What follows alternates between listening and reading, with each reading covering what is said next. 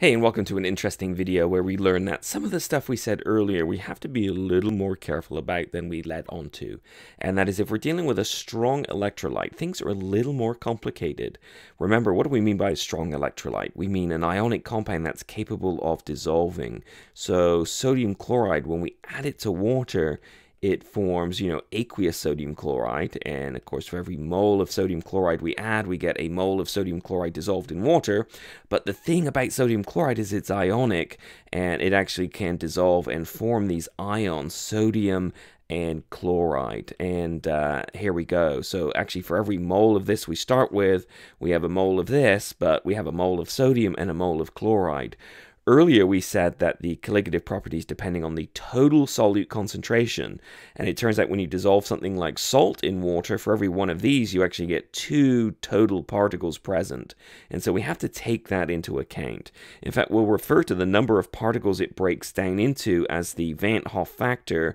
And we'll give that the symbol I. So this is the Van't Hoff factor. So I think he was a Dutch chemist. And this Van't Hoff factor is basically telling us for every one formula unit, how many ions or how many things is it breaking down into when it dissolves in solution. And of course, we call these electrolytes because they conduct electricity, because these moving charges are what conducts electricity. So if we go to something like calcium chloride is something that when we dissolve it in water, it actually breaks down into 3 different things. It breaks down into a calcium ion, and remember, we get its charge from its position on the periodic table, and 2 chloride ions. Remember, chloride's not a polyatomic ion, so when it breaks down, it's Cl- plus another Cl-.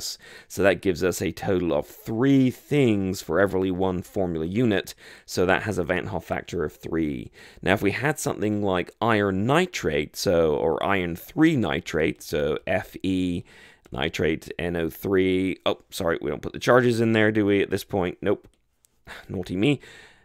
And we dissolve it in water, then it will break down into 4 things. It breaks down into iron 3, and nitrate's a polyatomic ion, so NO3-.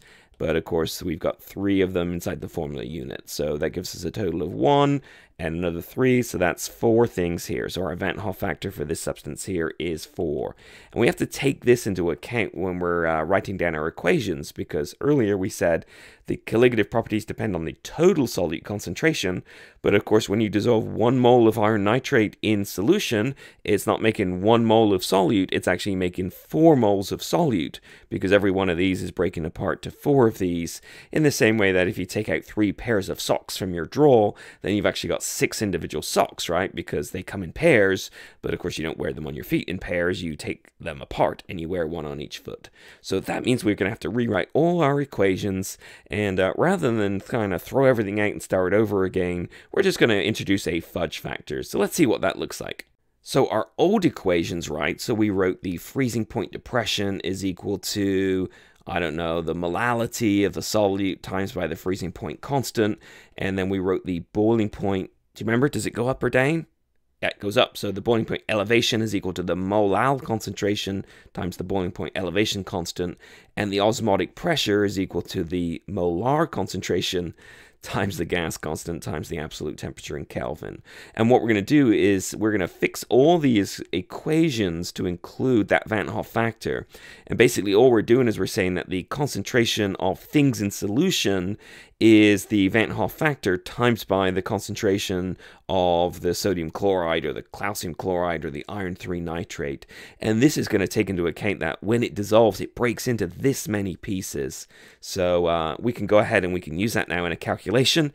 So for instance, what's the osmotic pressure of, say, 0.010 molar? That's 10 millimolar calcium nitrate. That's going to be aqueous. At a temperature of, say, 33 degrees C. And up to now, right, we would just basically plug into the equation above. So we'd say it's equal to MRT. But of course, we need to know I, and I is 3 for calcium nitrate. Why is it 3? Well, when it breaks down into a calcium ion, and not 1 nitrate ion, but 2 nitrate ions. So every one of these gives you 3 particles. So when we calculate the osmotic pressure, it's essentially 3 times bigger than you might otherwise have thought. So it's 3, just a pure number, times by the molar concentration, so 0.010 moles per liter. Okay, I can write capital M, but when I write my gas constant, it's a lot easier if you write out the moles per liter, because this has atmosphere, liter per mole, Kelvin, and then you can see the moles per liter cancel with the liters per mole. And the temperature in Kelvin, we just add 273, so 273 plus 33 is 310 Kelvin. Oh, I'm not sure, did I get that on the page? I think so. And then the last thing there is the Kelvin cancels, and we're left with atmospheres at the end of the day. So when you plug that through on your calculator, you get essentially 3 times 0.25 atmospheres. And so that is 0.75 atmospheres. So without the Van Hoff factor, right, if this was just like glucose or fructose or formaldehyde where it doesn't break down, this Van Hoff factor would be 1 because molecules don't break down in solution, and you would get a osmotic pressure of 1/4 atmosphere. But because it's ionic and because it breaks down into 3 things, then you get triple the pressure. So a triple whammy, and the osmotic pressure is 0.75 atmospheres, which is to say one of 2 things. One, either that column, if you had water on one side and the solution on the other, the column of liquid would go up to a point where it'd exert a pressure of 3/4 of an atmosphere, and that would cause it to stop osmotic flow. Or you could stop flow from the get-go by just pressurizing one side to 0.75 atmospheres, and then it would stop the flow of osmosis.